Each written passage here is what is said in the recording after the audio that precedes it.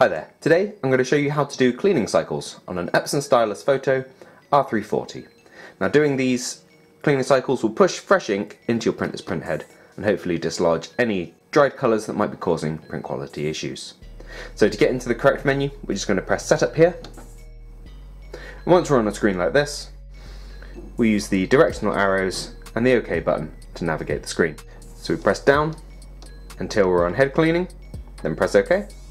Now to start the clean, you'll need to press the start button, which is on the right hand side of your printer, silver button marked with that symbol. So here we go. Now this will take your printer a minute or so. And with the clean complete, you'll be given the option to do a nozzle check, which I would recommend doing as the next step.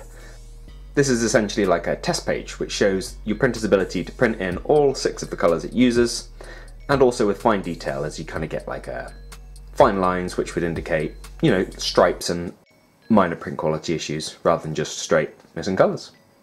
Now you can carry on going in circles with this machine doing cleans and nozzle checks until you're completely happy with the quality of the print, but given the age of the machine, it is possible that the print head inside will have just given up the ghost.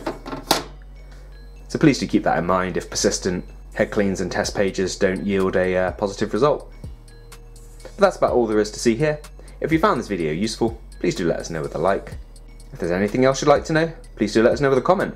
Otherwise, thank you for watching, and I'll see you next time. Take care. Bye bye.